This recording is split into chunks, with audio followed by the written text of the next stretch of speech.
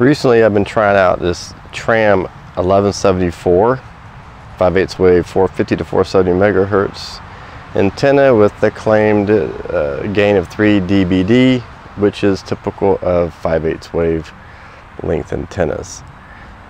I've been using this for about a week now, and I'd just like to go over some of the basics of it.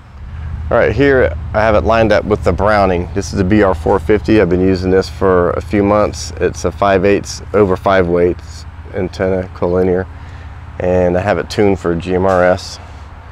It's also okay at the higher end of the ham 70 centimeter band. Lengthwise, we got 13, I think this is 13 3/4 inches uncut. I have not trimmed it.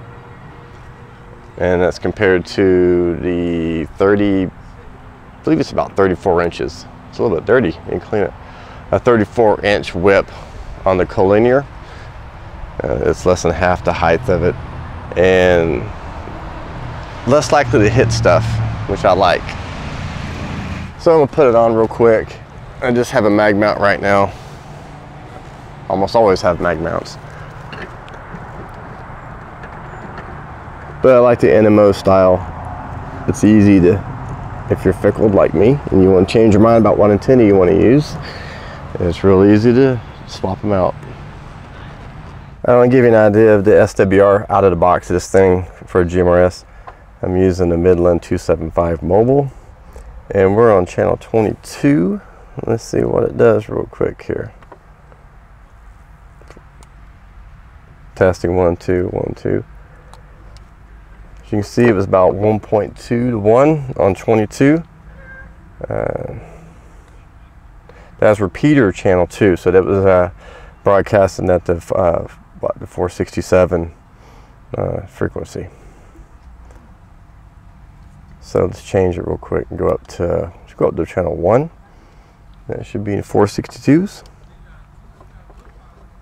Testing 1 2 1 2 3, and a 1.47. It's a little bit high. Let's go to 15, see what 15 looks like. Testing 1 2 1.5, and let's go to simplex 22. Testing 1 2 1 2 1.49. Do repeater 15. Testing 1 2 3. All right, so repeaters, it looks like it's about 1.2 to 1 and 1.5 on simplex. So it looks like I will do some trimming on it to try to get a lower SWR on the simplex, because that's what I mostly use. And mounted, as you can see, it's very low profile. It's the whole thing from the base is 13 inches, and when I trim it, I might lose a 1/4 inch or so, make it even a little bit shorter.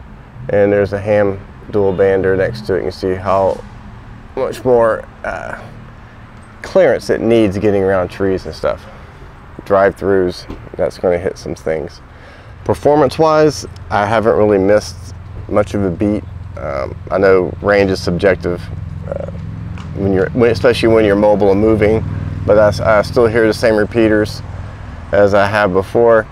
I have not made any simplex contacts in the past week, so I can't talk about that.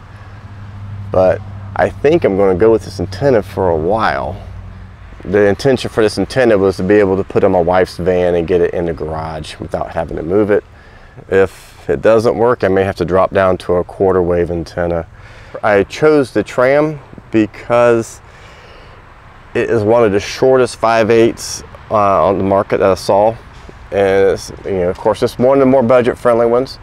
The cost, I believe, was $20. I'll put a link to it. It may be up a little bit more now.